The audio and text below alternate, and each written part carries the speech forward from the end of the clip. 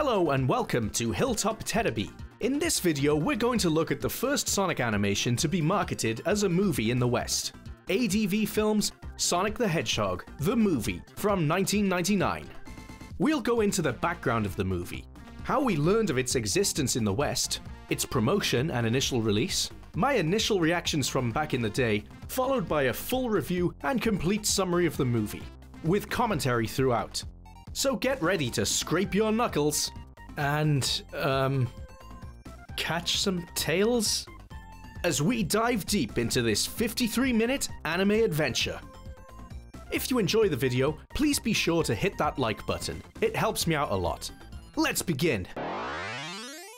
Like so many Sonic fans my age who tick the same box on forums, the first time I learned of this animation's existence was from the Sega Saturn compilation game Sonic Jam. Sonic Jam! Back in August of 1997. As well as including new ports of Sonic's 2D adventures, this game's biggest draw was a brand new mode called Sonic World, which was also Sonic's 3D debut. In it, you could explore a small area of what looks like Green Hill Zone. There were missions to complete and various buildings to enter, such as an art gallery, a character house, and a music shop. But my favorite building, by far, was the movie theater. It had a bunch of clips you could watch, including hilarious Japanese ads, shorts, and other cool animations. But the one that grabbed my attention the most was the trailer for the Sonic the Hedgehog original video animation. See, in the West up until this point, we'd only had the weird AF adventures of Sonic the Hedgehog, and the cool, but tonally very different take on Sonic, Sat AM. I liked Sat AM fine enough, sure, but I still wanted something more Sega Sonic from my animated Sonic adventures. And holy shit did this trailer tick every box. The animation was great, the action sequences looked amazing, the music was cool, and Knuckles was in it, wearing a hat for some reason. It also had Badniks, Japanese-style Robotnik, or Eggman, and it had Metal Sonic. I loved it. I would watch this trailer over and over and over again. I was obsessed with it. I eventually looked it up online and learned more about it. It was a Japanese OVA, released as 2 VHS tapes in 1996. There was no English version at all, not that being in Japanese would have bothered me particularly, but it was unfortunately exclusive to Japan. I longed so badly for it, but even if I'd been able to import copies, my family VHS player was region locked to PAL. Plus, I was a kid with no money, and as cool as my parents are, can you buy me these expensive imported Japanese VHS tapes that I won't be able to watch when they arrive? Would have been a tough sell. So I stuck with the trailer and hoped and hoped and hoped that one day these animations would see a Western release. Eventually though, I gave up on it and moved on. Over 2 years passed since I saw that trailer, and over 3 years since the Japanese OVA release. It was October 1999. I'd more or less forgotten about the OVA at this point. The Dreamcast had just released in the UK, and I was now getting my Sonic fix from the first adventure game. And I was loving it. Anyway, I was flicking through a Dreamcast magazine around that time when, holy shit! What was this? It was an advert for the UK release of the Sonic OVA. Despite being a stereotypical moody teenager at this point, to say I was excited would be an understatement. I lost my shit. I would finally see this animation after, well, 2 years and 3 months. Alright, it really wasn't very long, and it made sense for them to hold it back to tie it in with the UK's Dreamcast launch. But at that time, at that age, going from 12 to 14 years old, the wait had felt like an eternity. And now I was finally going to see it. And the launch date was just a couple of weeks away. So on November 1st, 1999, I made my way to my local Virgin Megastore and picked up a copy. After what felt like the world's longest train ride of building anticipation as I read the back of the VHS box over and over again, I got home, popped that bad boy in the VHS player, and after a long wait and such high expectations, it was pretty damn good. There were parts of it I really liked, and parts that didn't quite work for me. It ranged from awesome to a bit weird at times. For example, I remember loving the action sequences. There was an excellent scene of Sonic racing around smashing badniks, as well as some really cool fight scenes between Hyper Metal Sonic and Metal Robotnik. The movie had a great soundtrack, and the animation and backgrounds looked really nice. Not movie nice in terms of budget, but it had a 90s anime coolness to it that I really liked. It's not a huge deal, but one of the things I wasn't so into at the time was with the voice acting in the English dub. No disrespect intended to the actors, but Sonic and Tails' voices in particular didn't really work for me at the time. Tails sounded blocked up, kinda like he had a cold, and Sonic just sounded odd. It may have been because we'd already had years of Jaleel White voicing Sonic at that point, and we'd just gotten Ryan Drummond as the brand new voice of Sonic in Sonic Adventure at that time, and this movie's take was very different to both of those. Overall though, I found the movie to be a nice looking, fun time, with some great action sequences and fight scenes. A little short and strange at times though. Did it live up to the hype that the Sonic Jam trailer had created? Maybe not. But it was certainly enjoyable and very cool at times. Anyway, that was then, and this is now. So let's go through the whole movie together and see how it holds up in the futuristic year of 2022. And I'll say right here that this will obviously include spoilers. So if you haven't seen the movie and you're a fan of Sonic the Hedgehog, maybe nip off for 53 minutes and watch it on YouTube, as it isn't available anywhere officially at the time of recording. Then come back to this video. Here we go. The movie opens with what I guess is the creation of Metal Sonic, or Hyper Metal Sonic, as he's called in this for some reason. He's just an empty shell at this point, as Robotnik explains he needs to capture Sonic's life data to complete Hyper before he can awaken. I gotta say, I love how ominous this opening is, by the way, and how these strobing shots are kind of like a mechanical heartbeat of sorts. Robotnik then gives Metal his mission. Kill him!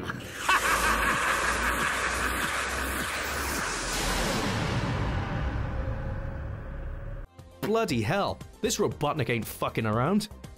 By the way, I really like Edwin Neal's voice as Dr. Robotnik here. Very sinister. Nicely done.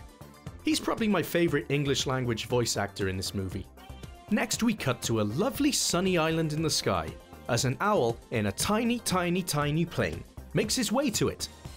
This island is where Sonic and Tails live, in a home built out of a load of old junk. It's here where we first meet Sonic, who's lounging on the beach, just chilling like the cool dude he is. We then meet Tails, who is excited to show off his new jet-propelled bodyboard that he built. Sonic politely declines the offer to join him on the board, and instead stays on the beach, being an all-round cool dude. Tails ends up splashing Sonic repeatedly while playing with his new toy, which results in the only time I can think of in TV or film where Sonic properly loses his rag and yells at Tails. What is pretty good is that just 2 minutes into this movie, they have already established that Sonic is cool and chill, Tails is younger and more excitable, Sonic can't swim, and Tails is an inventor. Next, the previously mentioned plane-driving owl, revealed here to be simply known to the pair as Old Man, seems to be on the verge of crashing his ship, although he seems completely oblivious to the danger he's obviously in. He's probably reached that age where he shouldn't be driving anymore. Sonic refuses to help him. He says, "Not that old man again," suggesting this is a regular occurrence and he can't be asked to deal with it anymore. So, Sonic leaves the old man to his fate, while Tails, who does some yelling of his own, goes off to save him. And Foxboy does a pretty good job too. He catches up with the plane, manages to stabilize it, and all seems well, until he realizes they're about to slam into a cliff. So now it's Sonic's turn to step in. We then get a scene reminiscent of the opening of Sonic CD, where Sonic springs into action and is able to save both Tails and the old man.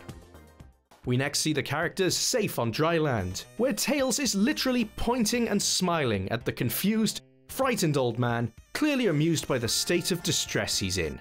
How mean. I mean, look at this poor old bugger. He hasn't got a clue what's going on. But after using a crab meat to pinch some sense into him, they learn that Sonic is being summoned to meet with the President. So yeah, this world has a president. There we go. Next, Sonic and Tails pull some Tracy Island Thunderbird shit as they launch the tornado and head off to the President's house, located among some lovely futuristic cities in the sky. But when they enter the, White House of this universe, I guess, rather than encountering the President, they encounter Dr. Robotnik! He immediately tries to kill them with robots, with guns. Anyway, it is here, through some of Robotnik's exposition, that we learn that the Sonic OVA is set on planet Freedom, and that in the grand scheme of things, Robotnik wants to take over South Island. So, we're kind of getting parts of the game plot here, mixed in with the movie's own original take on things.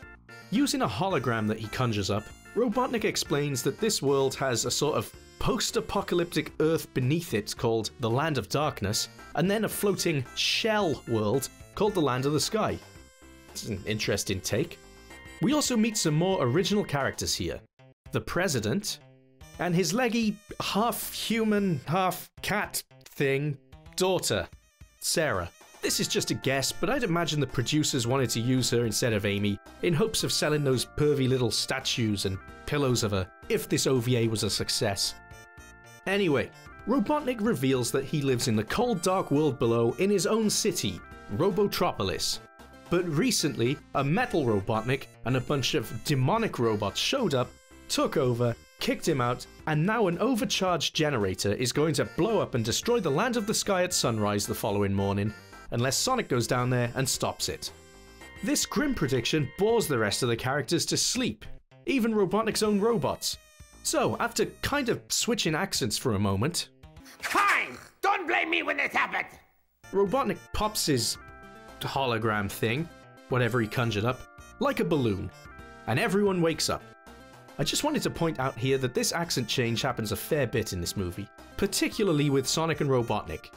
Maybe this dub was done pretty quickly, and they didn't quite nail down the final voices before starting recording. I don't know, that's just a guess. Anyway, ban! Much like in Adventures of Sonic the Hedgehog that I previously reviewed, Sonic can't be arsed and refuses to help, saying Robotnik should clean up his own mess. It's a fair point, I guess. Then Sarah asks for him to please do it for the two of them, so I guess They'd be banging. Also, this new Sarah character seems like kind of a jerk. Sonic, I don't care what happens to Robotnik or Daddy, but please just do this for the two of us. She says she doesn't care what happens to Robotnik, fair enough, or her father. I mean, what a dick. What did he do to piss her off? It seems to come out of nowhere. Anyway, Sarah's request for help is enough to send our thirsty blue boy off into action. So Sonic and Tails head down to the Land of Darkness using the tornado plane. Prior to leaving, Robotnik gives Tails a locator gizmo to help them, and off they go, while Robotnik and Sarah play video games and his robots clean the White House. How nice of them. What's odd is that after Sonic and Tails leave, Sarah threatens to stop being Robotnik's hostage unless he plays a video game with her. A game, incidentally, where they're playing as themselves. Is she in on this scheme? Is she a hostage out of choice? Anyway, being the massive pain in the ass that she is, she eventually gets bored and demands to go on a drive.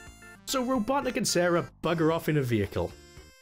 Robotnik clearly doesn't know how to be a hostage taker, or captor or whatever. He's terrible at it. Either that or he too is a thirsty boy and is just going along with whatever she wants. Meanwhile, Sonic and Tails crash in the Land of Darkness, where they learn their destination is just on the horizon. So, cue a very cool action sequence of smashing badniks and trap dodging. I love the music in this scene too. It's pretty chilled in contrast to the action. Sonic and Tails then enter a warp zone. Okay, that's new for this series. Unless it's inspired by CD's time travel mechanic, maybe. I don't know. Anyway, it transports them to what looks like a post-apocalyptic New York City. These ancient relics suggest that this is taking place in our world a long time in the future. Pretty cool. We also see here that Tails is shit scared of lightning. Immediately after this, Metal Robotnik shows up, further scaring the crap out of our poor boy Tails, with the flashing lightning around him. Poor little fella. After a brief fight, Sonic and Tails decide they don't have time to muck about fighting a giant robot, so race off to find the generator. But Metal Robotnik sprouts large, bat-like wings and boosts after them, shooting at them with machine guns and missiles. He's really going for the kill. It's a very cool, nicely animated chase scene. Metal Robotnik eventually catches up with Sonic and Tails and attacks them by shitting glue onto them. I know that's an easy joke to make, but what else can I say? Look at what he's doing. Look at where it's coming from. It traps Tails, but Sonic's able to fight back using one of Robotnik's missiles. The power behind these things is insane. Look at these explosions. These blasts also attract the attention of a nearby Knuckles, who is wearing a lovely hat. Unfortunately, Sonic also gets trapped in Metal Robotnik's arse glue and begins to drown. I love how menacing Metal Robotnik looks in this shot in the rain, by the way. Anyway, just before Metal Robotnik can kill Tails, Knuckles shows up in his gorgeous hat and frees Tails, who uses his previously established bodyboard skills to go and cancel Sonic's drowning process. With Sonic now free, he's able to help Knuckles, who is still kitted out with a fancy-looking hat, and together with Tails, the three of them are able to make short work of Metal Robotnik. Ah, there's the lads, look. We got Sonic Heroes in 1996, but with a gravity-defying Knuckles looking ruggedly handsome in a cowboy hat. Anyway, it turns out that Sarah and Robotnik were driving Metal Robotnik, and it's actually down to nothing more than luck that Sonic didn't slice them to pieces as he slammed through the robot a couple of times a moment ago. Sonic and Tails thank Knuckles for the help, who is sporting a brown cowboy hat and an over-the-shoulder bag, and they prepare to head off into Robotropolis, which looks like a pretty damn cool place. All those lights. Sonic and Tails head off when a hatted, levitating Knuckles, being propelled simply by a sound effect, Knuckles! decides to join them for the remainder of their adventure. Which is good, as they would have definitely been killed had he not showed up and helped them previously. Sonic also decides to defy gravity here too, and Tails breaks the fourth wall by looking directly into the camera and winking, and they all head off for OVA Adventure Part 2. When we rejoin the gang, they are racing down a corridor into Robotropolis and are having a lovely time until some of those annoying buggers from Launch Base Zone show up and ruin their fun. So, Sonic and Tails race off to the generator, while Knuckles, who is still donning a charming hat, glides off to take on the Snail Blasters. The generator, which Robotnik has decided to model after his own head, is almost at breaking point. Fortunately, Sonic is able to shut it off just in time, cutting power to Robotropolis. But, oh no, it's a trap. It was all a bloody mean trick. The generator was just a ruse to scan Sonic's life data and transfer it into Hyper Metal Sonic. And with this data, Metal is now complete and awakens. Sonic then comes face to face with his robot self. But that's not all. Robotnik has tried to repair Metal Robotnik, but luckily it's a piss-poor effort by his standards. The machine quickly falls arse over tit and splits in half. Never mind, eh? It's at this point that our heroes discover Robotnik and Sarah are in the machine together, and Robotnik is accused by Sarah of having a grope. No, I'm sorry. It was an accident. They are nice. Ew, 90s anime was weird. Anyway, Sarah is accused of being in cahoots with Robotnik, which seems likely to me, but she turns on the waterworks and immediately gets let off the hook. So Robotnik reveals his plan. Use Metal to kill Sonic so he can destroy the Land of the Sky. Why exactly? I'm not sure. He said earlier he likes Robotropolis. Well, why can't he leave the Land of the Sky be? Maybe he just wants some more sunlight down there and the floating islands above are blocking it out. Whatever, a fight then breaks out between Sonic and Metal. It's pretty cool, but Sonic is outmatched. After battering Sonic, Metal carries him off into the sky, leaving Tails and Knuckles the hat-wearing echidna behind. We then cut to Robotnik and Sarah in Robotnik's ship. And I really don't get this. Like, is she actually, for reals, in on this scheme? Is she a villain? Robotnik unties her and asks her to please stay a little longer. Like, is she there out of choice? It's a very strange captor-hostage dynamic. If I was Sonic, I wouldn't touch her with a Barge pole. Anyway, the Sonic and Metal fight resumes, but Metal makes short work of Sonic, and an elated Robotnik celebrates, Sonic will never again be a pain in my egg. what word is this? A pain in his egg? I hate it when my egg hurts. So with Sonic quote-unquote dead, Tails and the Red Hat Boy grab the tornado and head home. We then cut to the old man, who's having a lovely time on Sonic's beach, when Metal Sonic shows up and murders him? We'll find out in a moment. Elsewhere, Sonic awakens in a lovely forest somewhere, while Robotnik is enjoying himself as Metal Sonic smashes up the Land of the Sky. We also learn here that Metal didn't murder the old man, he just forced him to wear Sonic's favourite clothes. Which is pretty funny, I guess. Like, he knows Sonic's likes and dislikes, so as well as killing Sonic, he wants to add insult to that injury by having a potentially incontinent old man wear his favourite threads. Meanwhile, Robotnik reveals the next part of his batshit crazy plan to Sarah. When the Land of the Sky is destroyed and everyone is dead, he will marry Sarah. The twisted logic here is that they will be the only ones left and she won't have anyone else to marry. Where the hell did this phase of the plan come from?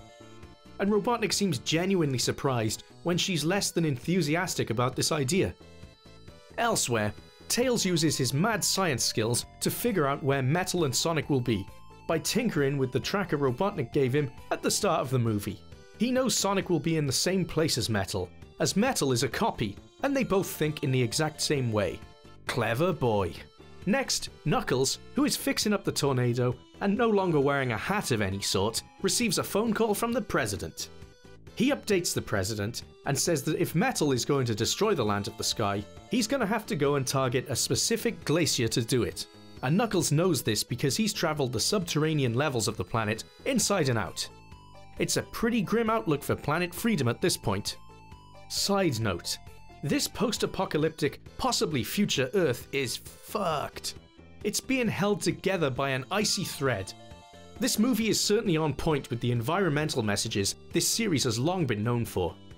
So, Sonic and Metal, Tails and hat-wearing Knuckles, and Robotnik and Sarah all make their ways to the North Pole for the final showdown with Metal. Metal arrives and begins smashing up the place, but Sonic is hot on his trail. The two face off once again, and the best line in the movie is said. You might know everything I'm going to do, but that's not going to help you since I know everything you're going to do. Strange, isn't it? Tails and Cowboy Hat the Echidna arrive on the tornado, and Robotnik and Sarah then show up too. But Metal immediately gets thrown into the bottom of this ship, where Sarah accuses him of being a pervert. While Sonic smashes his genitalia on the front of the ship, causing him great discomfort. Sarah then falls out of the ship down to the icy landscape below, but she is luckily caught and saved by Knuckles, who is still wearing a rather trendy hat. Soon after, Tails is shot out of the sky by Robotnik, who's using two of his more weird missiles. An effective one that looks like a rabbit, and a uselessly slow tortoise or turtle one that is too slow to be of use to anyone. A poor design indeed. Anyway, after a direct hit on the tornado, they all crash into a big heap, where Tails is accused by a hat-wearing Knuckles of groping her. Meanwhile, the Sonic and Metal fight is still going on, while Hat Knuckles is tasked with diverting a magma flow or something. He's successful, but... oh god no! The hat is damaged in the process! This is a tragedy! To make matters even worse, Sonic steps on Knuckles' hatless head during the fight, giving him a painful looking lump. Ouch! So anyway, Metal is about to kill Sonic, when Tails realizes he can use the locator Robotnik gave him earlier to interfere with Metal's programming. Great teamwork from these fellas in this movie. With Metal all fucked up, Sonic is able to smash Metal into the distance. Suddenly, for some reason, the President shows up and drops a huge bollock by crashing into a vital piece of the glacier in a burning ship. Like, why was he there? I guess maybe it looked good for him politically, like to be on the front line? Maybe it'd look bad if he wasn't there. Either way, he's made things a lot worse. Useless. Sonic and Tails go to save the President, but Metal reappears, fucking up the rescue plan. Robotnik then destroys Tails' device, so he can no longer control Metal, meaning it's up to Sonic to finish the fight. So, after some more fisticuffs, Sonic uses Metal to dislodge the ship by throwing him into it. He then smashes Metal into the window to break the glass, but what a risky move. Like, look at that, I doubt the President would survive that explosion, or the flimsy ice bridge that's literally holding the world together. Thankfully at this point, Metal has a change of heart. Maybe it's because his circuits have been all naffed up by Tails, but for whatever reason, he saves the President and the old man? Wait, why was he there? In an earlier scene, the president calls him an idiot. Why bring him? He hasn't exactly proven himself to be a great pilot or anything. Anyway, everyone is safe, but a piece of debris knocks Metal into the lava pit. Sonic, being the nice fella he is, tries to save him, but Metal refuses the rescue attempt, declaring there is only one Sonic. He is then consumed by lava, Terminator 2 style. And it turns out he could speak all along. What a twist! In the end, everyone gathers together in relief that it's all over, as Robotnik is blown up by the turtle missile I mentioned earlier. The movie closes with Knuckles smacking Sonic on the head as payback from earlier, and while Sonic runs away, the rest of the cast try to catch up with him at Sarah's request. I don't blame Sonic for doing a runner from this madness. By the way, Robotnik faces no consequences for his crimes whatsoever. They're all just kinda friendly at the end, even though he threatens moments earlier to do the same thing again as soon as possible. And that's it. The end. Overall then, I know I've made some silly comments in this review, but this movie isn't bad. I rather enjoyed it when it first released, and I had a good time revisiting it for this review. For me, the best parts of it are the action sequences, the 90s anime art style, and the soundtrack. Also, it's great to see Japanese Eggman in animated form, as well as Metal Sonic. Sorry, Hyper Metal Sonic. In my opinion, it falls a little flat when it comes to some of the English voice acting, and the plot is pretty thin. That said, it's only 53 minutes long including credits, so there's not a whole lot of time for plot here. In fact, it's a bit much to call this a movie. It was never intended to be one, and the whole thing feels very short. Also, Sarah is annoying AF. And she comes across as being around a bloody twist. I'm still not sure if she was a villain and whether she was in on this whole weird scheme from the start. Anyway, Sonic fans will definitely find something to enjoy here. People who aren't familiar with the series, I don't know, maybe. So what did you think of Sonic the Hedgehog, the movie, brackets, 1999? Did you enjoy it? When did you see it? Did any fellow old farts like me get excited for this from the Sonic Jam trailer back in the day? Was this movie your first experience with Sonic? Be sure to let me know in the comments. Thanks so much for watching. If you enjoyed the video, please hit that like button. It helps me out a lot. Check out some of my other uploads and consider subscribing for weekly, high quality Sonic and Sega videos. Thanks a lot, and I'll see you next time.